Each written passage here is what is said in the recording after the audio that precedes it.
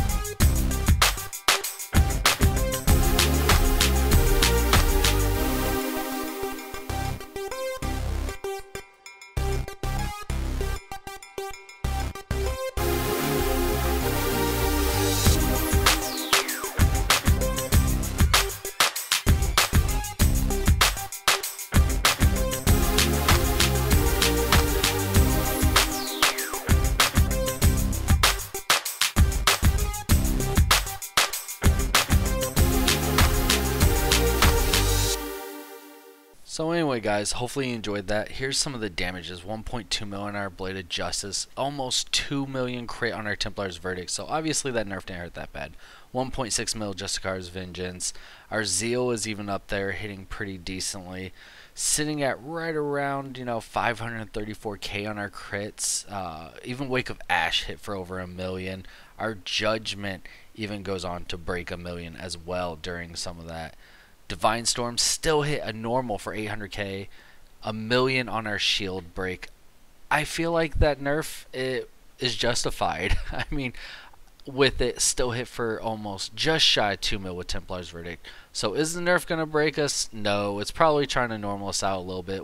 As you can see, our burst is still there. We can still blow people up in the perfect circumstances. So anyway guys, hopefully this alleviates some of the worry you guys had if you did notice the nerf, and hopefully you'll keep rocking those RET pallies. Anyway, hopefully you enjoyed the video. I'll catch you in the next one. Later.